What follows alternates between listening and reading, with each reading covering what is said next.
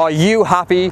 Are you really? This is Adam from Thoughts in Motion, and I'm going to tell you why you might not actually be as fucking happy as you think.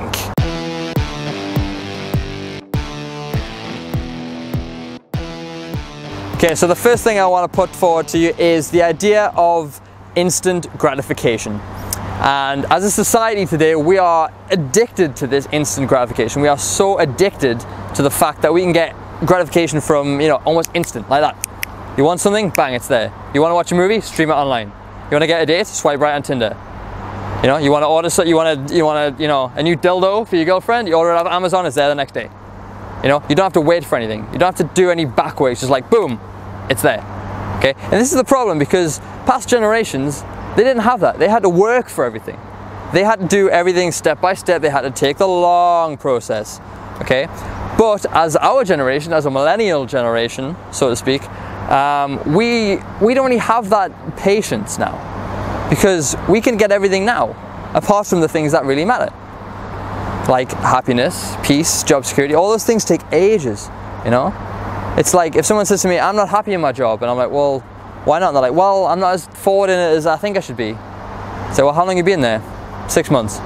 It's like, dude, you've been there 6 months.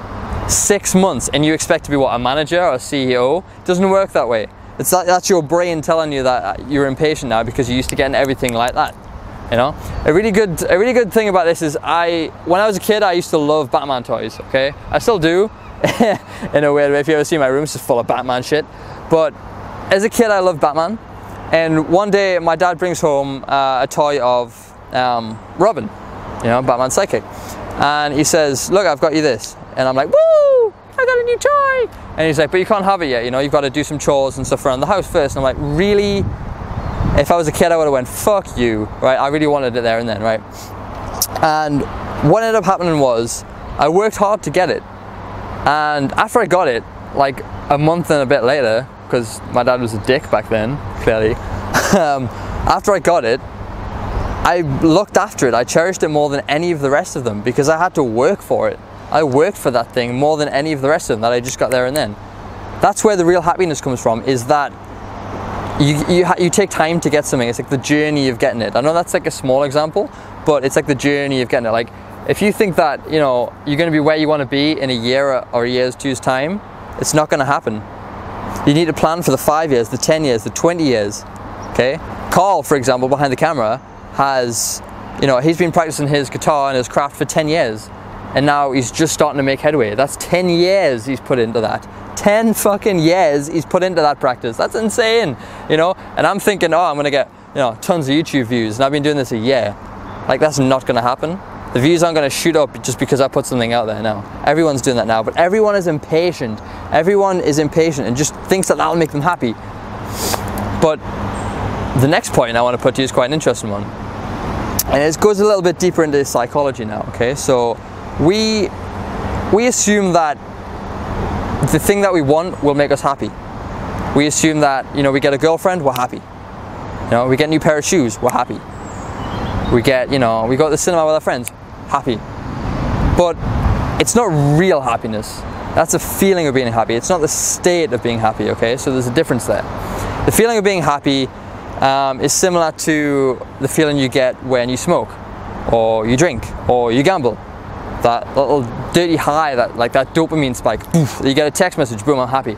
I'm only happy when I'm texting people. No, you're not. It's a fake happiness produced by dopamine in your brain and body. So, where does the real happiness come from? The real happiness, as cliche as it sounds, comes from inside. It comes from inner peace, being at peace with yourself. Because most people walk around every day and inside they feel like a piece of shit. They don't believe they are worth anything. They don't believe that they have a meaning. They don't believe they're actually happy. All they believe is, I'm going to chase this thing, the next thing, the next thing, the next thing. And it's always more, always more, always more. There's never enough. I'm going to get a new girlfriend, bang, you get her. All right, okay, what next? I get a new pair of shoes. Oh, look, lovely new shoes. Novelty's worn off. Okay, now I want a new shirt. It's just the endless cycle of shit that's trying to make you happy, but it doesn't actually make you happy. So what does actually make you happy is the inner peace. The peace that you get from loving yourself. I know it sounds cliche, but it's true. Okay, we're all trying to find it. We're all trying to find it, but no one is finding it. No one is finding this happiness that, you know, we all seem to seek in our lives. You know, if you want something, why do you want it? You know, if you want a new pair, like I said, you want a new pair of shoes, why? Because it makes you feel happy. You know, you want to go somewhere, why? Because it makes you feel happy. Everything we do in life is to make us feel happy.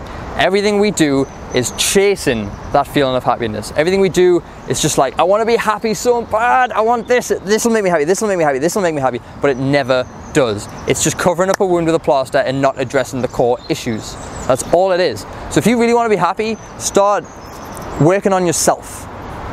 Stop looking at material things. You want to be happy, start doing the things that, you know, connect with you as a human being.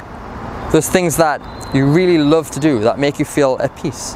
You know, like meditation, things like that. These things, they build up a happiness inside that just says, I am actually good enough.